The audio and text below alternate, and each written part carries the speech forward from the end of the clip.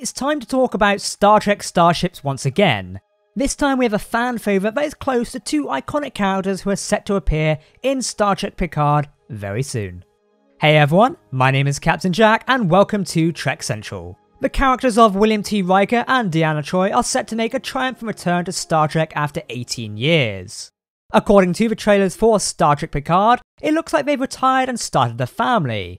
But when we last saw Riker in Star Trek Nemesis, he was about to begin his career as a Starfleet captain, with his very own starship. It now looks like Trekkies will have some catching up to do.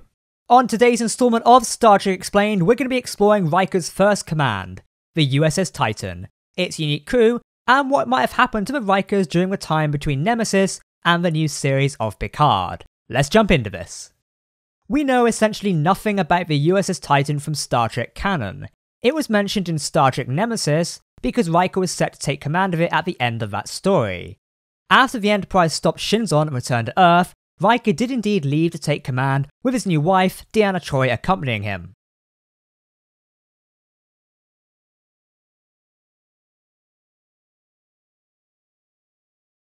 We never actually got to see the ship itself, and because there was no more 24th century Star Trek shows or movie after that, we still haven't. Fun little fact, Jonathan Frakes, who portrays William Riker, once went to CBS to pitch a series about his adventures on the Titan to be called The Rikers in Space, but unfortunately it was never developed.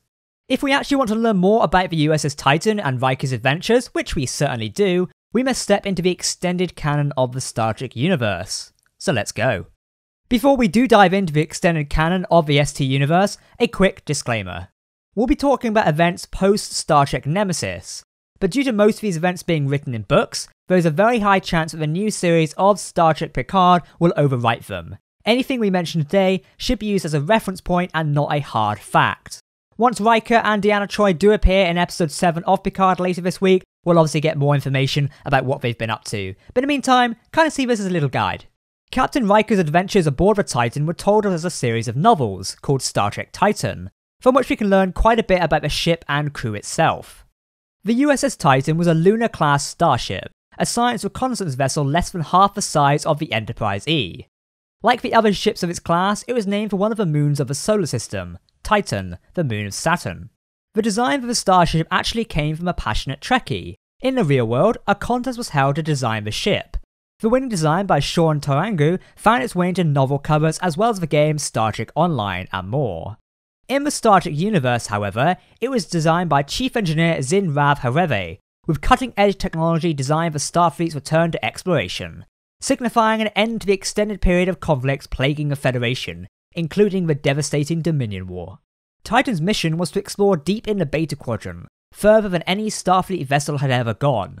To accomplish this mission, Captain Riker decided to put together one of the most diverse crews ever seen in the history of Starfleet, with less than 15% of the crew being human. Besides himself, Commander Deanna Troi is the only major crew member he brought over from the Enterprise E, although Wesley Crusher briefly served as the assistant chief engineer. For those Voyager fans who'll like this little detail, Commander Tuvok came over from the USS Voyager to serve as the Titan's tactical officer. The chief medical officer, Shantai Vitzigazri, is from a carnivorous species that resembles the dinosaurs, known as the Pakwa fan. They do prey on large mammals, so humans and other humanoids look like food to them. This can make it slightly uncomfortable to visit Ree as your doctor, but Ree is a professional and wouldn't actually eat anyone on the ship. A real professional bedside manner. That was a prime example of a challenge that comes with assembling the most diverse crew in Starfleet.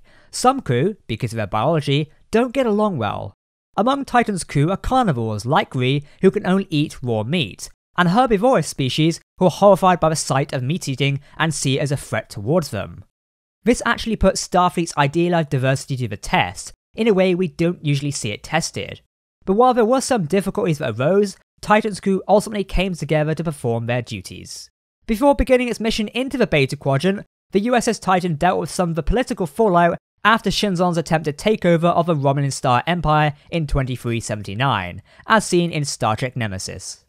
During that mission, the ship was actually sucked completely outside the Milky Way galaxy into the Small Magnetic Cloud, a satellite galaxy which orbits the Milky Way, making Titan the first ship in Starfleet to venture there. The aliens they encountered, called the Nihil, turned out to be descended from humans who'd been swept there in a similar way centuries ago. However, now they are unrecognisable after years of genetic engineering. Finally, after a return to their own galaxy, Titan was finally ready to begin their mission into the deep Beta Quadrant. Here, they began to discover incredible forms of non-humanoid life. When they discovered more of the star jellies the USS Enterprise D had discovered at Farpoint all those years ago, they began to piece together an understanding of the giant spacefaring life forms of various species encountered throughout all of the Star Trek series, which are now dubbed as cosmozoans, and which exist as a part of a massive ecosystem spanning the galaxy. Some very science technical stuff going on here. Among other discoveries, the Titan encountered a civilization of artificial intelligences, which nearly destroyed the ship. However, one of their kind helped the Titan to survive and join the crew, becoming the only artificial being on the ship and further fulfilling the ship's mission to have a truly diverse crew. Captain William T. Riker was very impressed at this achievement. In 2381, there was a massive Borg invasion of the Federation, as seen in the Star Trek Destiny trilogy. The USS Titan encountered the Kalar, a civilization centuries more advanced than the Federation. Because the Kalar did not want to be discovered by outsiders, they forced the Titan to stay on their planet. They were effectively imprisoned for the majority of the Borg invasion, in luxury, but desperate to return home to join the fight. Here they actually met Captain Enrique Hernandez, formerly of the NX-02 Columbia. Kept alive all this time by the Kalar. While she initially seemed loyal to the Kalar, she ultimately helped the Titan escape and went with them, to use her Kalar powers to stop the Borg threat to the galaxy. You may be wondering how the Kalar and the NX-02 go hand in hand. We'll actually be exploring that in a video another time, so stay tuned for that. While their attempt to defeat the Borg was ultimately unsuccessful, it drew the Kalar's attention to the conflict and forced their hand. They now had to get involved in the Borg invasion, since in a sense, they had actually caused it. It turned out that the Borg had resulted from a Kalar colony gone horribly wrong. The Kalar discovered the Borg Collective and accepted all its drones into their own civilization. Those who refused were granted their freedom, so despite being kept from the majority of the conflict, the USS Titan and its crew played a pivotal role in ending it, and saving the Federation, if not the galaxy, from the Borg Collective. Following the events of Destiny, Titan became embroiled in a political fallout of a massive catastrophe, including the withdrawal of Andoria from the Federation, which caused turmoil among the ship's Andorian crew members, as well as the rise of the Typhon Pact, an alliance of races that were rivals to the Federation. In September 2385, Captain William T. Riker was unexpectedly promoted to the rank of Rear Admiral without option to refuse. He then used that position to get to the bottom of the political events taking place within the Federation. Following the conclusion of these events, William Riker was able to retain the Titan as its flagship, while its former first officer, Christine Vale, became its new captain. The USS Titan's adventures would continue on in the Star Trek universe. So that's the history of the Starfleet Starship, the USS Titan, and her captain William T. Riker. Take note, most of this information we've discussed today comes from extended Star Trek lore, and with a new show like Star Trek Picard taking place in 2399, it's most likely going to overwrite this written material if the ship and its adventures are mentioned inside of the show. As we've already seen with Picard, it is overwriting a lot of what the books have mentioned so far, but there's still room to include the Titan and its many adventures in the story if they choose so. Nonetheless, the crew of the Starship Titan have earned their place in the Star Trek mythos, as has the ship itself. I wouldn't be surprised if the Titan's design, as well as some of the crew seen in the novels, do exist in some form in the new Star Trek lore. Either way, I really want to see it.